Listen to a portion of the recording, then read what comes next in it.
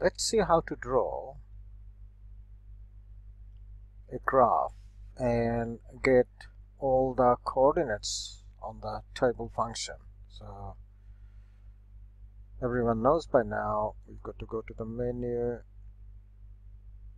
and inside the graph function I want to make sure the equation is there. Let's say our equation is x plus 2. Okay, I better delete the previous equation.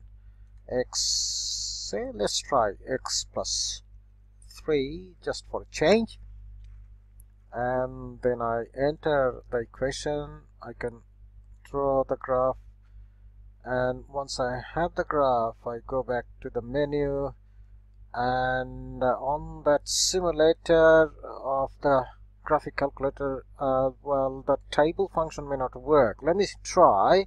Most likely it's not going to work. So you go to table and you go execute and use F6 for the table function, and as I said, it's not going to work, so I need to show it in the classroom. But you know the steps, the stuff and steps to go into the table function on the graphic calculator, which would be handy, a good beginning or starting point in the classroom.